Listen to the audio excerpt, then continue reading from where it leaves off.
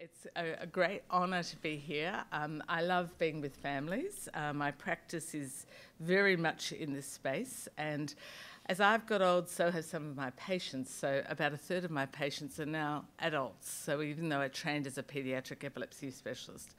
So I live and breathe this journey. I don't have my own child with LGS, but I certainly understand it and try and help with various concerns, though I wish I could fix the issues, and that's really where we want to go forward in time.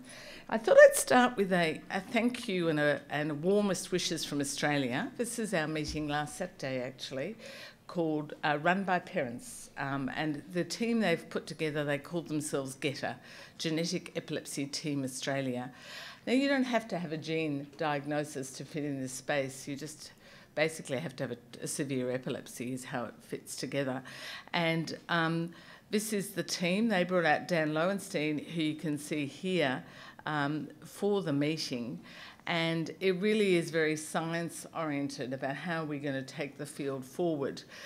One of the things I marvel at is it's what I call the most amazing parents, and I'm sure that's exactly what this organisation is about as well. The most amazing parents set up organisations like this, and you are the guys that are going to change the world with us. And you know, I think without you, we really got nowhere to go. So it's fantastic.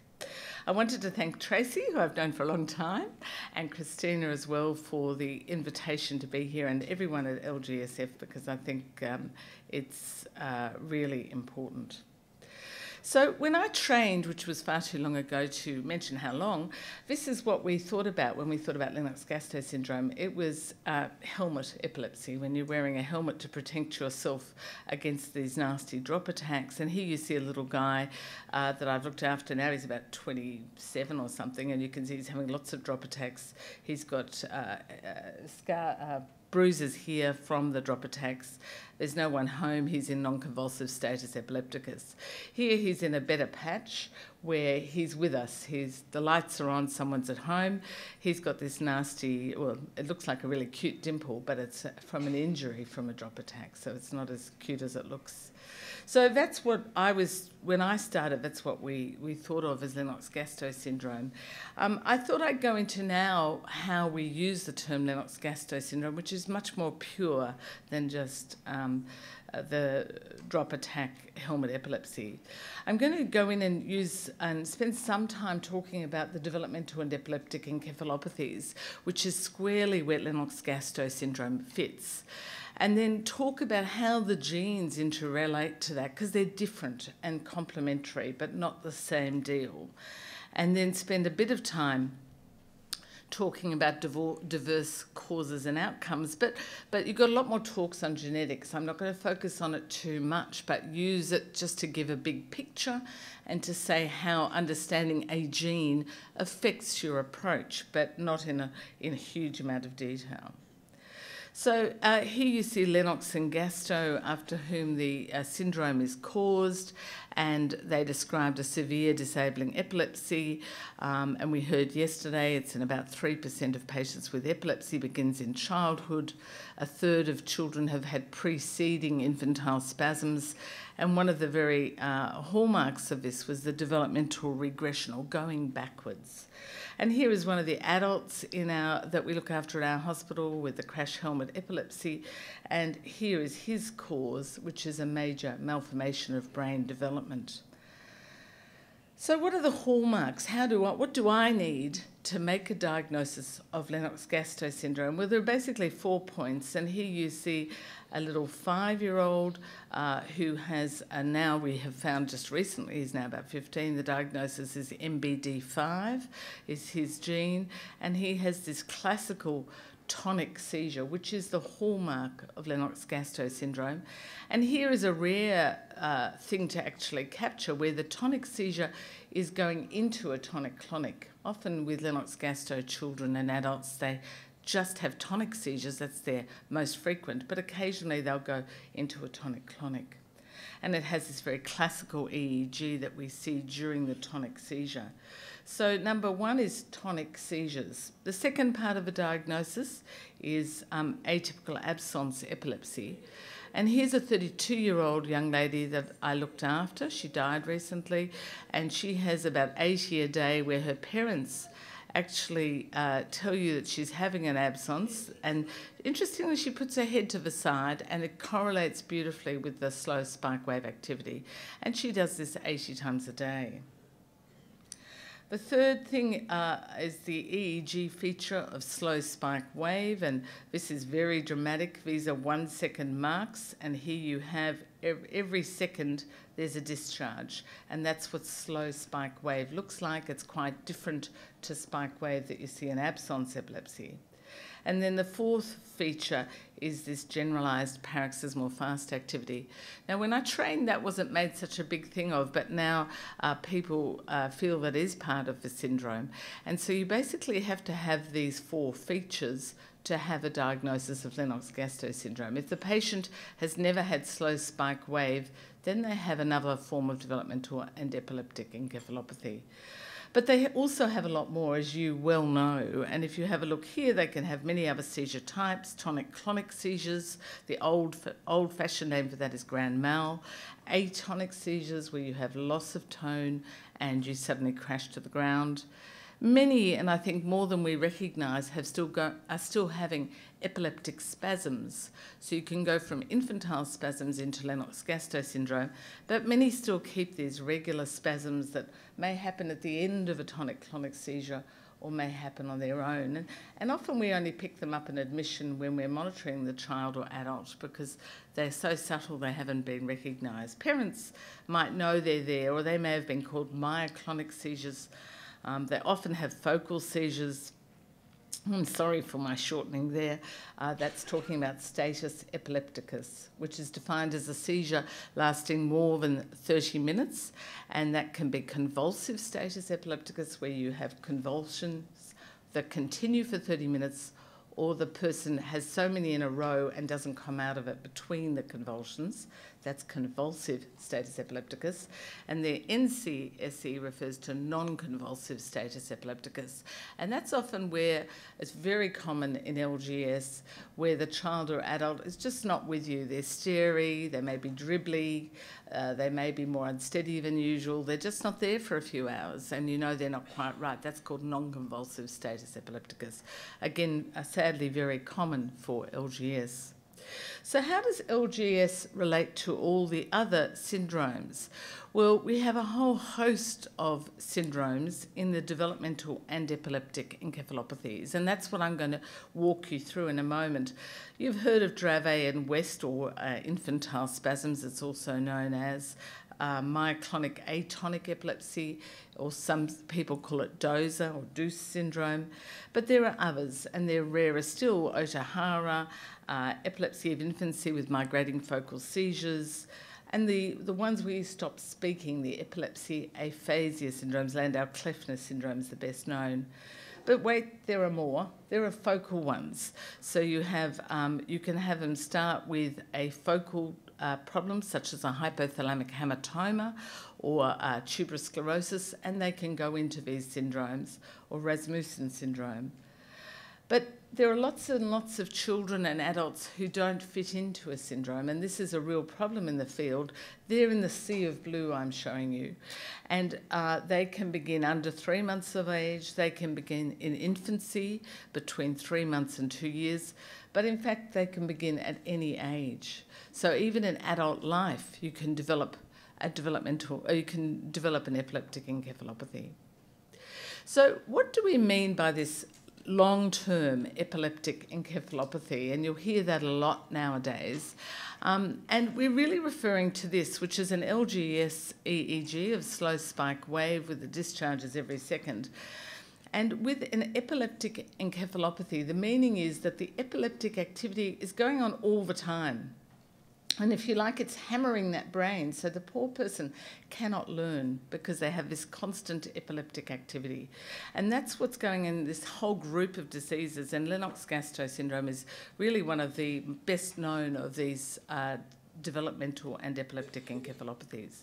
So the definition from the International League Against Epilepsy, and this is from the commission that Anne Berg led in 2010, is that the epileptic activity itself contributes to learning and behavioural problems beyond that expected from the actual pathology of the brain alone. So you might have just a small malformation of the brain, but that's generating this whole epileptic process, and the person can't learn. So I've tried to think about how can I get this to be a little bit clearer, and I'm thinking, well, it's really three components that go together: a triad of seizures, epileptic activity, and impact on development. So with the seizures, most of the children have very frequent seizures, not always, but with Lennox-Gastaut syndrome, our patients have loads and loads of seizures, as you well know. They typically have many seizure types. The seizures may begin all at once, kabang, over a few days the child was normal, suddenly they're having a whole lot of seizures. Or it may be very gradual, such as in Dravet syndrome, often it sort of builds up over time. In some of the developmental or the epileptic encephalopathies, you can have just a single seizure type, and one of those is absence seizures with eyelid myoclonias, where you see children have eyelid fluttering all day long and they really can't learn because of this constant epileptic activity. But seizures are not always present, and the example of that is Landau-Kleffner syndrome. So what about this epileptic activity? It's constantly hammering the brain, but it comes in many shapes and sizes, and we have very distinctive patterns that we as EEG doctors like to recognise, and we go, oh, that's this or that's that. And probably the best known is hypsarrhythmia, which goes with infantile spasms, but slow spike wave is the one that is the LGS one, and this hypsarrhythmia often goes into slow spike wave. But there are many patients, as I've said, that are in that blue sea and don't fit into a syndrome. They often have very frequent multifocal discharges, which means discharges coming from all over the brain at different times. This may differ in when it appears, what age and how much is there. So there's lots of ways of looking at this. But sometimes people say to me, oh, my child, or not people really, I'll give an example. We've just run a genetics research project and asked neurologists from around Australia to send in patients to have exome sequencing for, I think it was 105 children. And they referred some patients who'd never had epileptic activity. If you've never had epileptic activity, then you don't have an epileptic encephalopathy. I think it sounds obvious, but it's not always immediately obvious. So the third component is the impact on development. In some children with an epileptic encephalopathy, development was completely normal, and then bang, it started. They got these multiple types of seizures, and their development usually slows and often also goes backwards, which is heartbreaking. And it can happen all at once, or it can happen in a stepwise manner. So every time the child has maybe a prolonged seizure, an episode of status epilepticus, or sometimes just a short seizure, the child goes backwards. Or in Lennox-Gastaut, maybe a cluster of drop attacks. So what triggers the developmental slowing? Well, the most common thing is seizures, but it's not always that. Sometimes it can be a nasty illness like a pneumonia, or sometimes it can be brain edema, brain swelling, which we've described in some of the children with Dravet syndrome. So here's the same idea, but in picture. Here's a little girl, and I'll come back to her a bit later. When I met her, she was having seizures, tonic seizures, as you can see here, every 5 minutes. She had constant epileptic activity, and so that's your second. And then these two together typically produce developmental slowing or regression. So the idea here is that you have this encephalopathy, a disorder of the brain, which has an epileptic basis, and that can occur at any age. So why does it all matter? Why are we so focused on that? Well, the reason for that is that perhaps there's something you can do about it. And one of the most straightforward examples is where you have a structural abnormality of the brain, and if you do epilepsy surgery, you can remove that part of the brain. Now, I have to say that's not the case for probably 80 to 90% of patients with LGS.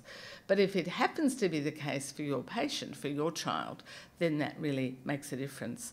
So here you see an MRI of somebody who has tuberous sclerosis. So it's a cut through the brain at this sort of angle. And you can see here lots and lots of tubers, which are these malformations of the brain that are classical for tuberous sclerosis. If we see that MRI, we know immediately we're dealing with tuberous sclerosis. And why does that matter? Because we know that one of those tubers, like one of these patches here, might be the one causing most of that child's seizures. And lots of surgery is being done to remove tubers now, and some very innovative surgery, like just removing the centre of the tuber, is occurring in Melbourne by one of my colleagues. And that can actually stop this process. So it actually stops this whole epileptic encephalopathy, and the child normally gets on with their development. So that's why it really matters. And it matters to pick it early, which is why an MRI, a high quality epilepsy MRI, matters.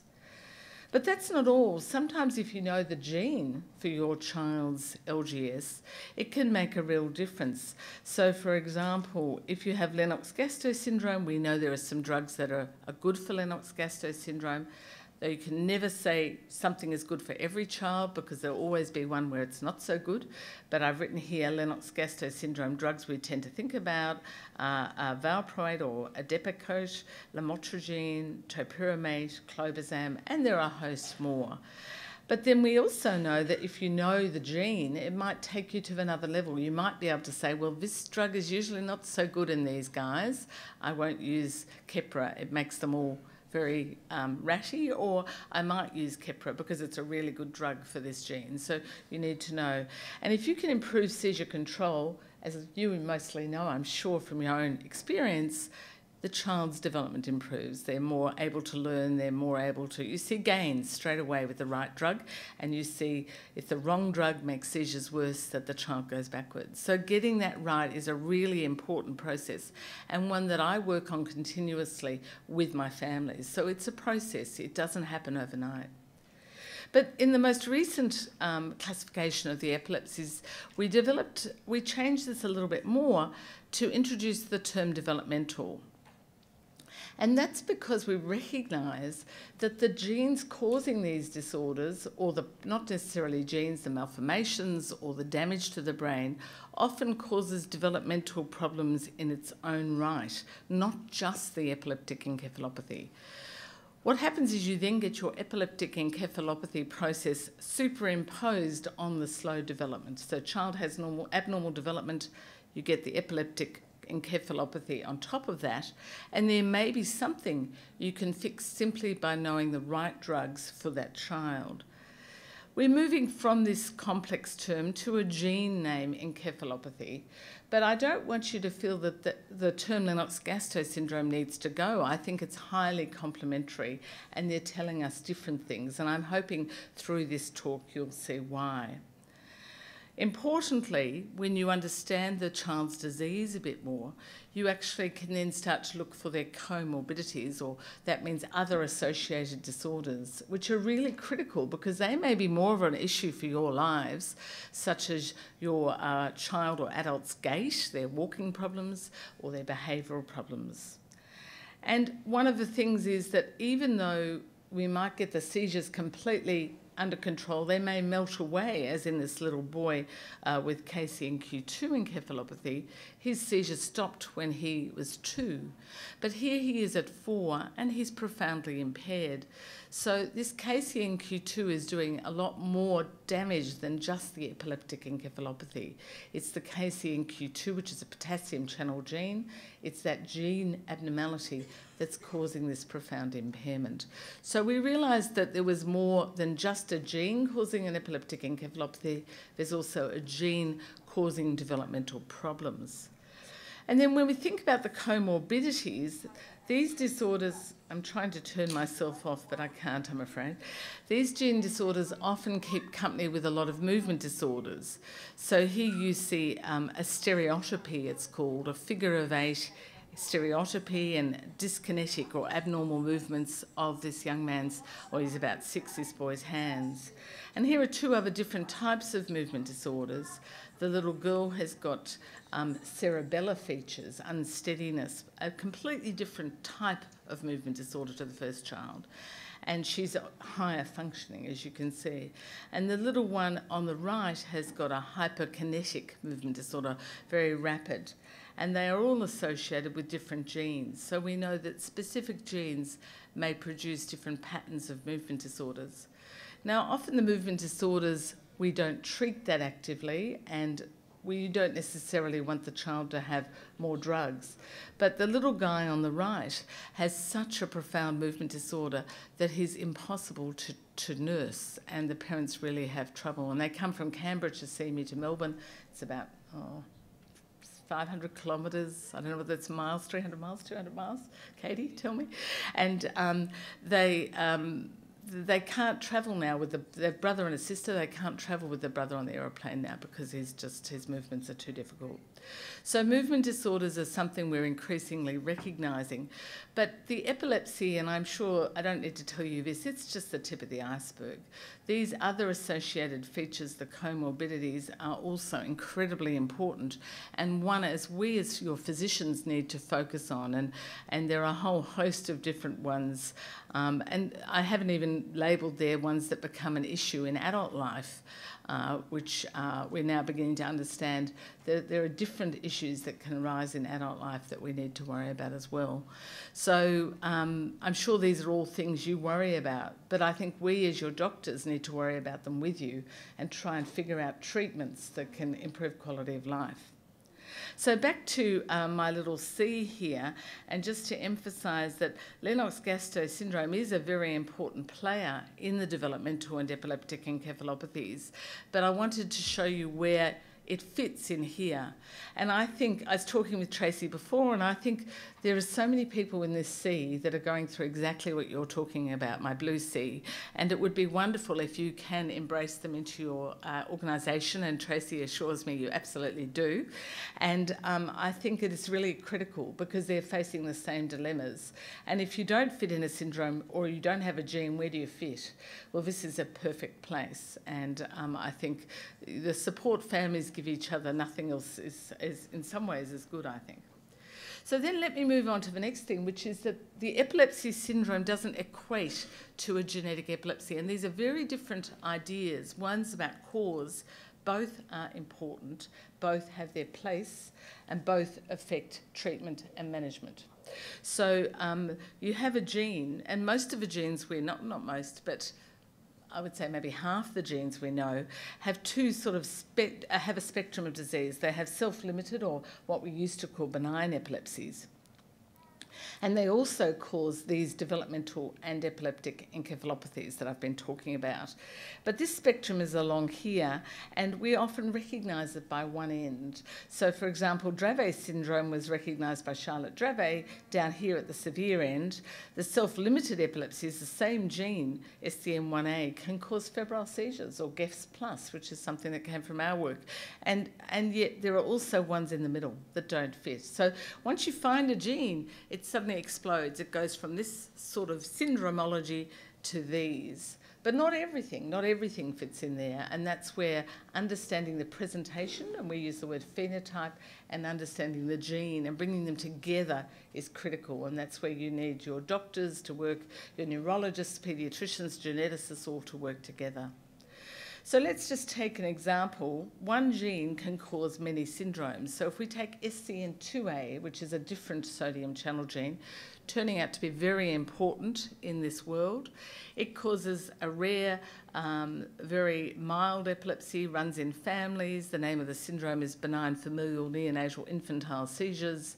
Rare, you're normal, outcome's normal, you grow out of it. It's not nice at the time, but it's very mild. But it also causes developmental and epileptic encephalopathies. Does it cause one? No, it causes a host of different ones, including LGS. But then if you look the other way around and you take LGS, I didn't even begin to populate this fully, and I'm sure there are people whose children have other genes here, but there are many genes for LGS, and you'll hear more about that from Katie Helbig and Heather Mefford. But just to say, one syndrome causes many genes. So different concepts, both useful. What about the developmental and epileptic encephalopathies? Well, there are more than 100 different genes, and what's this picture of? It's meant to be a neuron, a nerve cell in the brain, meeting another one, and this is called a synapse. Each of these little set of letters refers to a different gene. So this is from a review we did back in 2015 when there were 60 genes. There are now well over 100. I've stopped counting. And what do these different genes do? A host of different processes, but they're involved in fixing your DNA where there are problems. They're involved in making proteins, and each of these circles relates to a different protein. They're involved in modifying those proteins, so making them right, fit for purpose, if you like. They're involved here in the ion channel gates, the little gateways into the cell not working, or they're involved here in the actual synapses not working. So one of the beauties about finding a cause for your child's LGS is the next step. You can then understand that cause and hone in on the mechanism. What's going wrong in my child's brain? What can we do to fix it? And one of the things that I think is a very exciting space is that we get family groups for each different gene, for every genetic disease. And I've just put up some of the different groups. There are many, there are often several per gene, which I'm not sure is that helpful, but I think it's great that the families are leading the way. And I think if I was a parent of a child or an adult with LGS, I would be very much in the space of being affiliated with both. I'd want to know what's happening next in LGS world, and I'd want to know what's happening next in my gene world, because they're different information. And as I've just shown you, one gene can cause many different syndromes. So I just have one slide really on the causes of LGS. I suspect you're going to hear lots about this and have already, but you can have brain malformations, and here's a nice juicy hypothalamic hematoma. I put that on up because it's one that might benefit from surgery. You can have an acquired thing, and here is acquired cause, such as infection or tumour, but often a stroke, for example, and this is one of the patients with a stroke. You can have one of these many genes we talked about, but we still have quite a lot, and I'm sure there are some in this room, where you don't know the cause. Should you give up and move on? Absolutely not. You should never stop looking. Once you've got that cause, that means you can sign off on this as the cause. I know it wasn't this that I did, it was just bad luck, and that's very, very likely. It was nothing you did. It was purely bad luck. So I just thought I'd show you a tiny, tiny example from the genetics literature. This is a very nice European paper on this SCN2A, the alpha-2 subunit. Here you see the SCN2A gene makes a protein, an alpha subunit, which is part of a sodium channel. SCN2A encodes a sodium channel. And this is the subunit, this is the cell membrane, and these little arrows are where the sodium ions pass. So this is like into a little gateway into the cell. We all have them in all our cells in our body. And when this goes wrong, you get a whole host of different syndromes. And here you see in this large study, which was European, but also reviewed all the literature, they showed 3% of SCN2A encephalopathy. Children and adults have Lennox-Gastaut syndrome. And they also showed all these other syndromes. But why does that matter? They then broke it down by response. And this is just response. This isn't a proper formalised study. It's going back on all the history on about 60 patients. And they broke them into those that began under 3 months of age. And there, the abnormality of SCN2A meant the channel overfunctions. It was too good at its job. And if you began after 3 months, the channel didn't function well at all. It was lousy at its job. And so then they looked at response to a specific drug, and here are a whole lot of drugs, and they looked at those that were seizure-free in the dark purple and no effect. And they found that if you had the very early onset, under 3 months, the sodium channel blockers such as phenytoin and carbamazepine actually worked really well. On the other hand, if you had the gain of function, like the Lennox-Gastaut children would have done, and you began, the loss of function, and began after 3 months, like the LGS patients would have done, these drugs were bad for you. So just by even knowing your SCN2A cause and knowing your syndrome, it helps you to start to figure out which drugs might help at a very simple level. So how does this make a difference? Understanding the cause guides therapy already today, but has the promise of precision medicine tomorrow. So if you know the cause of your child's epilepsy, then you may be in that rare group that is suitable for epilepsy surgery. I've mentioned hypothalamic hamartoma, but you could have even just a small region of brain that's not formed correctly, which we call focal cortical dysplasia. It could be that you have a tuber that's causing all the seizures in tuberous sclerosis, so that may make you a surgical candidate. But what's very exciting and was touched on yesterday is this issue of precision medicine. And precision medicine is where you actually know the gene that's gone wrong, you can target that abnormality, and you can make a difference to the child's development. Now, at the moment, this is largely hope, but that hope is finally becoming something that we can feel. It's happening, and it's already happening in other diseases such as Batten's disease, where I have a patient who's having replacement enzyme into their brain, and this child isn't dying, and that is really exciting. And in order to be ready for those gene therapy trials, we need natural history studies, which you heard about yesterday. So precision medicine is the hope, but it can be done in a myriad of ways, so it's not just one thing. You can do this many ways, and I think we have to be open to all those many ways. So what about current treatment? Well, it's empirical, which means it's based on knowledge and experience. And so we know these drugs are good for LGS and these drugs can make LGS worse. And what about trials? Well, I think trials are critical, and these are the gold standard. And as we've seen, we've had trials of CBD already for LGS, refinamide, and other drugs. And this is absolutely what we have to be doing if we're going to get proper answers to whether the medicine you're investing in for your child actually makes a difference for them. And if we don't do trials, we're not doing our job. So it's really important for the clinicians to be involved in trials, and really important for us to offer them to you, but to offer them to you in a balanced way. And the beauty of a trial is your child is watched very carefully, they're seen often, they're having lots of assessments, and I think trials are really important to move it forward. They're a huge amount of work for you and for us, but really important. And we've got to think again about how we approach trials. What are we treating? Are we treating just seizures? No, we want to treat development. We want to treat sleep. We want to treat behaviour. We want to make sure that they don't develop psychosis when they get older. We want to make sure they don't have depression. So we want to think much more broadly than just about seizures.